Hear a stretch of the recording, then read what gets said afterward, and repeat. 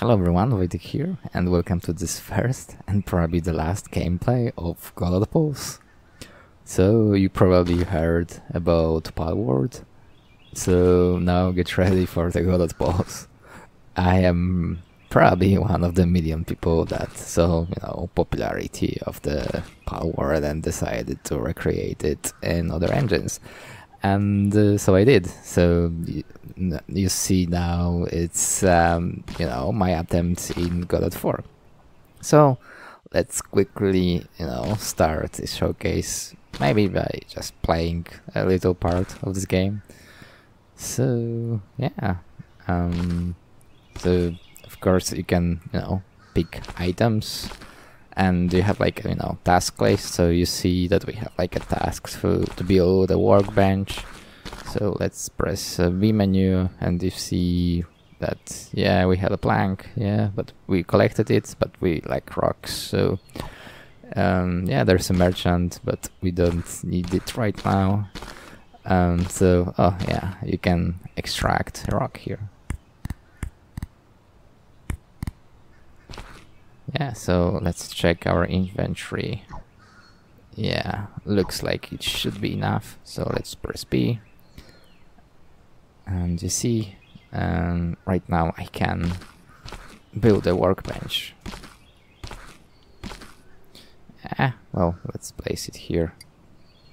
Yeah, and our first task in the in the list is done. So let's go further.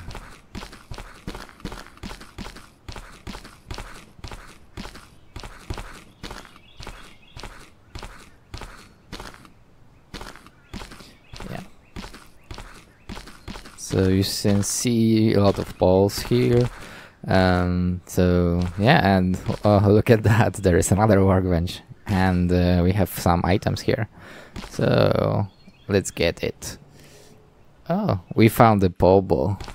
Well, yeah, so surprisingly, let's try catching some pole in that case. I like this flying one, so let me aim. And fun information, the sound that you heard was me with a spoon. So yeah, and a glass. So now you know. I hope it was worth it. Yeah, so now we cut a pole in the bottom left corner, you see it. So yeah, we can see that this is a phoenix and stats, level, etc. Yeah, we can select it. But yeah, this is Palworld, so let's get the rock. And let's actually try to bully the bar here. So let's throw a rocket here. He was angry and ran away. But in Palworld, and you can bully other pals in various ways, and the most interesting one is actually using other balls. So let's try using our phoenix. Where he ran? He's running. Yeah, you can see it's running away from us. But yeah, let's ignore him and let's go further. So we can explore this small little scenery.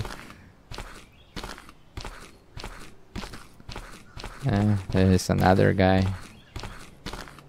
Don't want to interact with.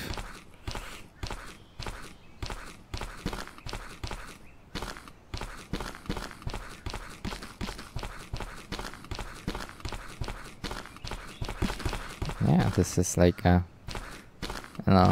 small portion of the world that I decided to populate. And look at that, the time of the day is changing, so surprisingly you can see what it looks like in the night. Yeah, so the sky is fully dynamic. I will talk about it more in the later section. Yeah, and I think that's mostly it for this very short showcase, so let's go to Godot and explore it a bit more. Okay, so let's see how does it look in Godot itself. So let's start with the terrain, and maybe let me hide the grass so you see it better. So the terrain is actually a terrain 3D plugin, which is very popular recently. It's quite new, but have a very good opinions, and I think it's pretty decent and nice performant plugin, so I can recommend. The terrain is like 4 kilometers square, if I remember correctly, and actually the height map itself is generated in Gaia in a node-based program. And I see this like a common pattern where new people are like, you know, they want to sculpt, they want to paint their terrains, and the longer you work in game dev, the longer you want to automate those things. So I did. And yeah, this is the result. I think the terrain is quite decent actually, you know, the details, etc. Of course, I populated only like a small part of the world, but still, I didn't have much more time, so that's what I did. And the vegetation itself, it's also interesting topic because I think not so many people know about this plugin. It's called Gardener, and for it to work you need to have a collision mesh, so there are a few options in Terrain 3D. I will not go into that, read the documentation, everything I explain. I personally use the separate collision shape, but you can enable collisions in the plugin itself too. And with Gardener you can basically paint your vegetation however you want. So for example, I have this, you know, this is the tree, so I can just click here and yeah, it's painted. And also it supports LOD, so you see the farther away I move, the tree is like changing to the lower level version. And the tree itself were made in the treat, so this application looks like from 20 years ago, but believe me, from the free ones I think it's the best one. Yeah, the textures I think are made by myself, so yeah. And the impostors are actually baked in Blender, but the plugin that I use, it was working only in Blender 3.1, so I will not recommend it, but I will put a link in the video description. The Fure shader is quite fun, so you can see I have it on my board. And this is actually the Fure shader plugin by Casper, so it's working pretty nicely and it's working on the animated meshes, so I can recommend it. And a lot of assets are actually made by me, like those rocks. There's actually special shaders, so when you move, maybe not on this one actually, but yeah, on those one, like if you move camera closer, there's some more details. So they look pretty sharp, even, you know, in the first person camera. Yeah, and as I mentioned before, the sky itself is actually from the Clay John newest repo, so those are my parameters that I'm using here. I think they're mostly defaults. The effects that you saw, like attacking the poles, those things are actually from the VFX Sketchbooks repo. It's actually very nice solution, so if you're interested in those effects and like how to, you know, particles and how to use them in Godot, I can highly recommend it. They're very nice quality. And of course, the grass, they hidden right now. It's my creation. This is actually a geograss, so there is a quad tree of meshes that are instancing each blade separately, and I think it's actually looking pretty cool, so I decided to use it, and I'm really happy that it's working in this semi-open world environment. I was pretty, you know, afraid that it would have problems. Of course, it's quite heavy on performance, so you have been warned. And it's not a plugin, and this is like a, you know, one of the quads in the quad tree, so you can see it. How does it actually look in one section. Yeah.